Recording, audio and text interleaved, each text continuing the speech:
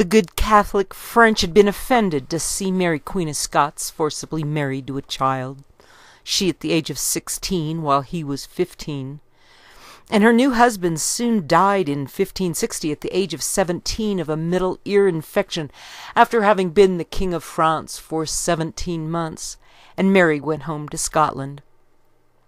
When Henry VIII died, and his eldest child, the Spanish Mary I, became queen in 1553, the Pope's ministers were welcomed back into England, and all laws passed by Henry VIII against the Catholic Church were thrown out, and Spain was thrilled. Spanish Mary I burned hundreds of English Protestants in an attempt to gather them back into the Catholic fold, and killing Protestants gave her the title of Bloody Mary, and in only 5 years she sickened and died, and Henry VIII's other daughter, Elizabeth I, was crowned in 1558 as the second ever Queen of England. Mary I had burned English churchmen at the stake for refusing to say that communion bread was the actual body of Jesus Christ, and then she declared war on France, who was no match for the combined armies of England and Spain. But the following year, the French kicked every last Englishman out of France, winning back Calais for good and all, and the English would never again own the Pas-de-Calais that had belonged to England ever since Edward III had tried to become the King of France over 200 years earlier with his 100 Years' War. Bloody Mary died at the age of 42. That year Calais became France again. And because she'd insisted on forcing Roman Catholicism on France, rather than working with their more liberal version of popery, Bloody Mary lost the last piece of Europe on the main continent that would condemn England to remain an island forever. In 1588, the Spanish Armada sailed with 130 ships to England to get the Protestant Elizabeth I off the throne of England because, according to the Holy Roman Empire, Henry VIII had never officially divorced Catherine, and that meant Elizabeth I was illegitimate. The Holy Roman Empire of Habsburg, Spain, and Austria wanted to stop Elizabeth's sea dogs and their Protestant friends in Holland from raiding Catholic Dutch ships, and they wanted Elizabeth's Catholic cousin Mary Queen of Scots on the throne of England instead of Elizabeth I, so Elizabeth had Mary Queen of Scots put in prison and finally beheaded in 1587. Holland and Belgium asked her to kick out the Catholic Spanish and offered to make her their queen if they did, but Elizabeth only sent them troops and money, and when the English troops failed to beat the Spanish in Belgium, Elizabeth I solicited the Moslem Turks to help her fight the Pope. Elizabeth had sent her sea dogs to help the Protestants in Holland fight the Catholics, while the Pope in Rome had supported the Spanish Armada's mission. And when the Spaniards anchored off Calais in 1588, not far from Dunkirk.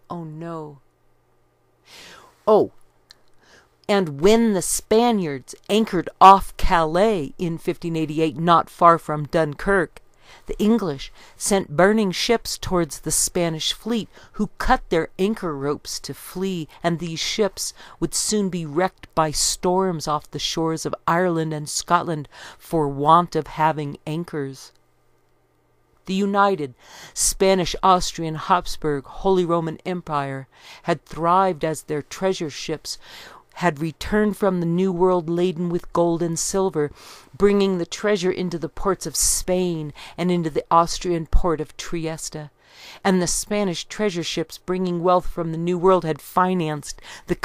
combined armies of the Austrian, Habsburgs, and Spain. And these militaries were kept strong not merely to defend the Catholic faith, but especially to keep the Ottoman Moslems out of Europe, so the Protestant Elizabeth I, making common cause with the Moslems, had been exceptionally egregious to the Europeans.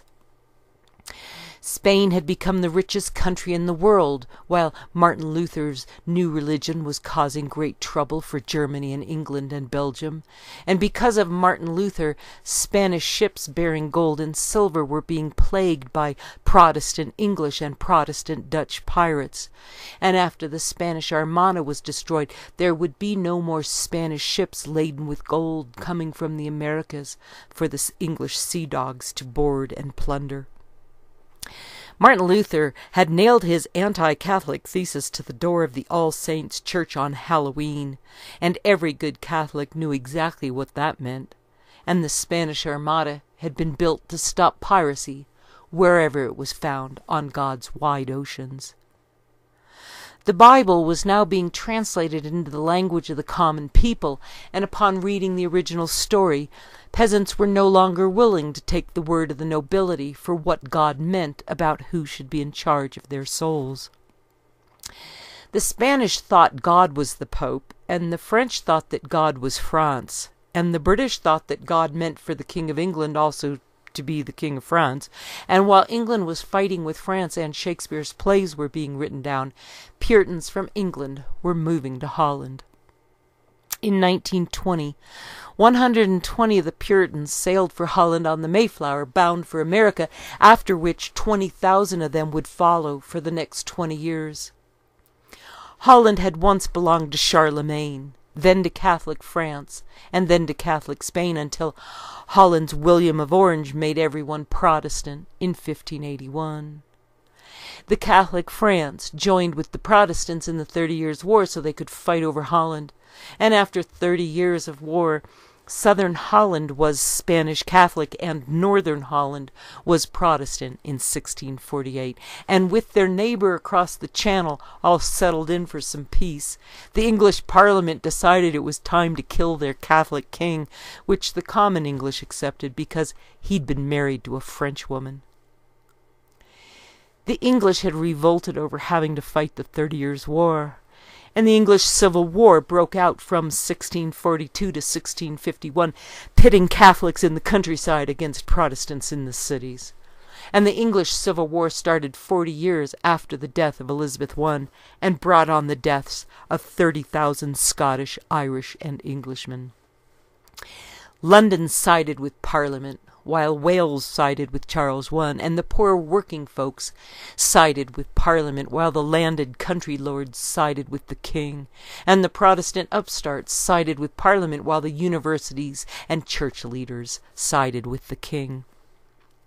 The English slew each other for 9 years in door-to-door factional fighting, and the Scots didn't want to take either side, but were willing to help Charles I as long as he paid them.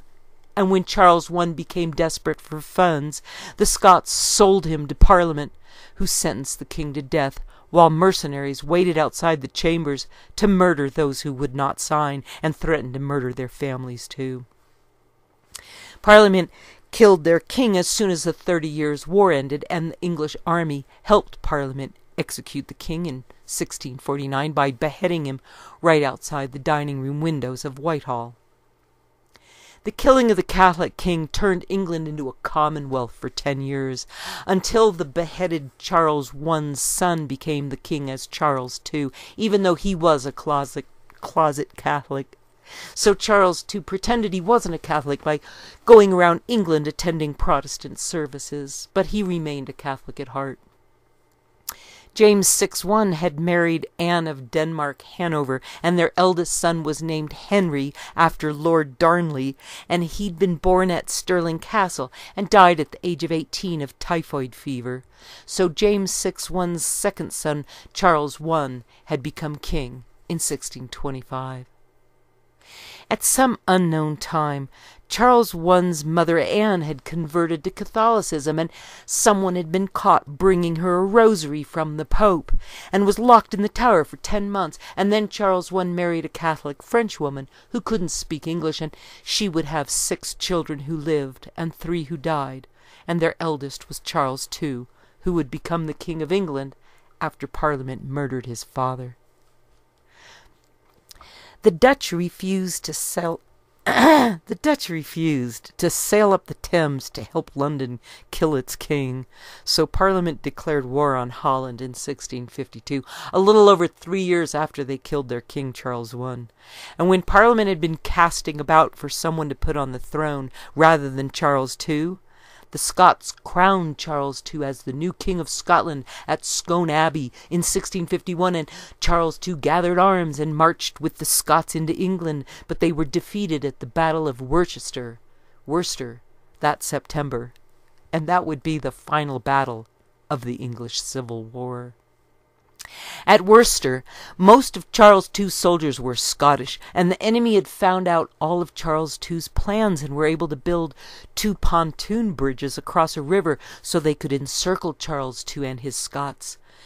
And the enemy held all the other bridges that Charles II could have retreated across, and they garrisoned all the towns and roads along his line of retreat. After being surrounded, Charles II had to surrender, and his captured soldiers were forced to fight on the other side for the enemy. And when 8,000 of them refused, they were deported to New England and to the West Indies to work as indentured slaves. Thomas Jefferson and John Adams would visit Worcester in 1786 and were appalled that the locals didn't know about the battle that had been fought there. So John Adams gave them a lecture about it and admonished them by asking how could they forget the ground where they had fought for their freedom, and he told them it was holy ground, more sacred than their churches.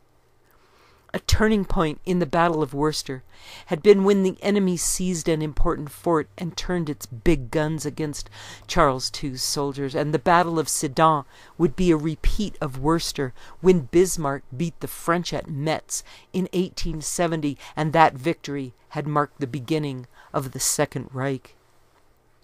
At Metz,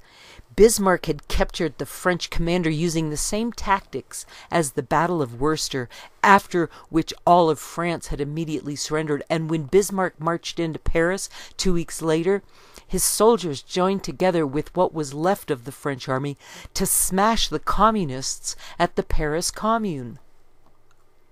The French army had surrendered 84,000 soldiers to the Prussians at Sedan on the 1st of September in 1870,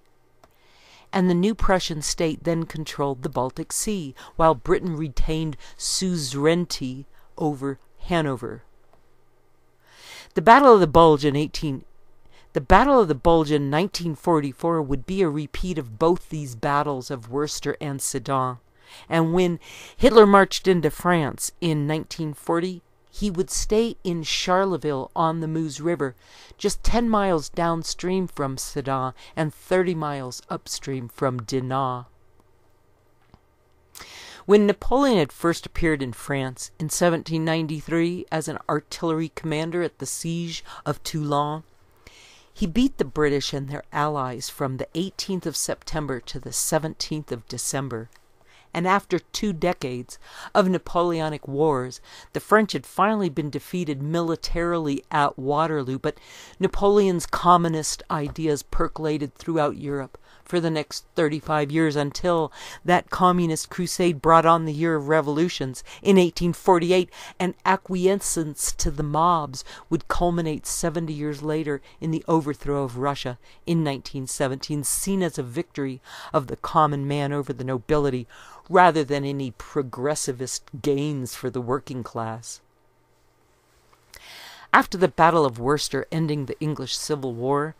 Catholic at heart Charles II escaped to Normandy, and he remained in exile in France and Holland and Belgium for 10 years, hoping to invade England to get his throne back from Parliament. But it had gotten complicated because the army that Parliament had raised against him grew stronger than Parliament itself, and after defeating Charles II's supporters, the problem for Parliament was how to get power back from the army. While Charles II was in exile across the Channel, the English bested the Dutch fleet in February at the Battle of Portland in 1653, and after they beat what was left of the Dutch fleet at Texel on the 3rd of June, the North Sea would be ruled by the Royal Navy as the prosperity of Holland declined. The problem with the Dutch was that they'd been building ships for trade rather than for war, and with the English in control of the Channel, it was more difficult for the Austrian Holy Roman Emperor to send help to exiled Charles II by sea, since the land routes from Austria to the Netherlands had been severed in the 30 Years' War. The Crown had been using Belgium as a battlefield to fight with France for centuries, and as soon as the English Parliament had chased Charles II out of England, they passed the Act of Settlement in 1653 that took land away from Catholics and gave these estates to Protestants, and Catholics became tenants while Protestants became landlords. And this redistribution of land was done mainly to make work for the soldiers hired by Parliament to get rid of Charles II. To reclaim his throne, Catholic at heart Charles II fought the Battle of the Dunes on the 14th of June in 1658, after which the Scots marched on London and demanded that elections be held to get new people into Parliament to replace those who had forced Charles II to flee. And in exchange for putting Charles II back on the throne, all his enemies must be forgiven for killing his father, except for 9 of the ringleaders, and these were to be executed in public, even though they had to dig up 3 of them from their graves to properly execute them. The Battle of the Dunes in 1658 was also called the Battle of Dunkirk, and Dunkirk was a Dutch word that meant the church in the dunes. And the British would try to recreate the Battle of the Dunes in 1917 using an idea Winston Churchill came up with while he was planning Gallipoli. This time, in the Great War,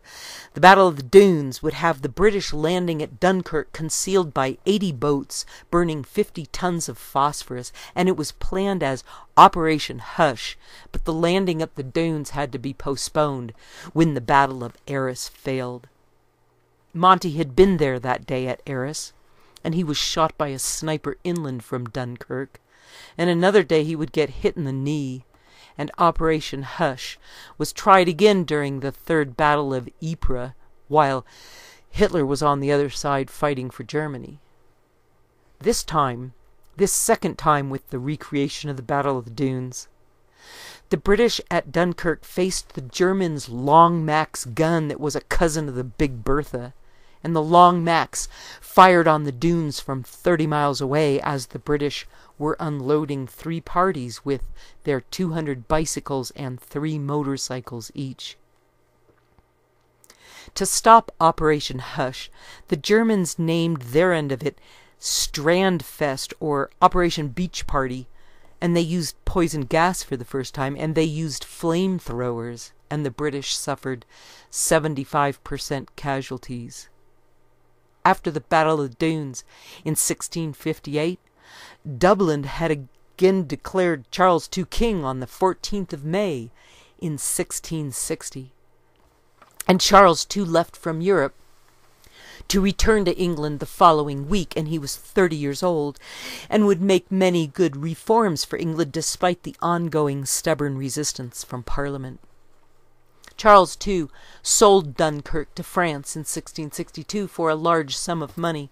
and the French fortified it against the English,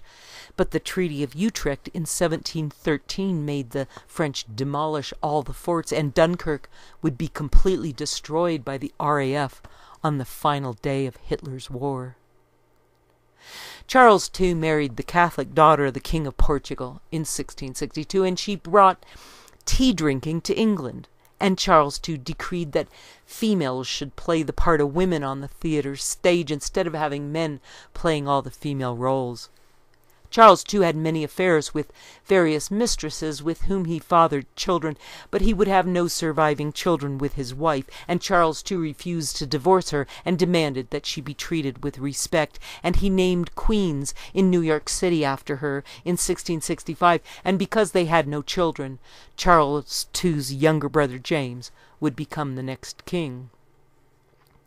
With the restoration of Charles II, the Royal Navy became independent from the Crown and called itself, quote, a national institution, close quote, answerable to no one but themselves. So the Dutch stopped using militarized merchantmen and built purposely designed heavy warships to counter the pirates of the Royal Navy. As soon as Parliament had killed their king, they sent mercenaries over to Holland and started killing Dutch officials sympathetic to Catholics, and it escalated into a declared war on Holland, with few knowing which side they were really on, and the Dutch lost and were forced to agree to Parliament's demands, and that included ignoring the Catholic at heart Charles II. The Second Anglo-Dutch War started in 1665 and went on for 2 years. The Second Anglo-Dutch War started in 1665 and went on for 2 years, would be won by the Dutch. When the Royal Navy ran out of money to supply their ships, while the Dutch could afford to keep it going for a while yet. The Dutch victory was helped by the Great Fire of London in September of 1666 that was brought under control when the army used gunpowder to create fire breaks, and the fire was blamed on a bakery so as not to derail the ongoing peace negotiations, and the death toll was unknown because the firestorm that raged for 3 days had been so intense that most of the victims were completely cremated. The Protestants blamed the Catholics for setting the fire, and the Catholics knew that it had been God himself who'd punished the predominantly Protestant town of London. And while attempting to blame Catholics for the Great Fire, the English fleet arrived back from setting 140 Dutch merchant ships on fire in Holmes' bonfire, and when they learned of that action, even the Protestants agreed that London had it coming. Parliament made an alliance with Protestant Sweden and Protestant Holland behind Charles II's back that gave the Royal Navy permission to protect Holland from the Catholic French. And when the Swedes joined in, Louis XIV signed the Treaty of Aachen in 1668 because he didn't want any Swedish or Norwegian Vikings landing in France. Without that Swedish threat,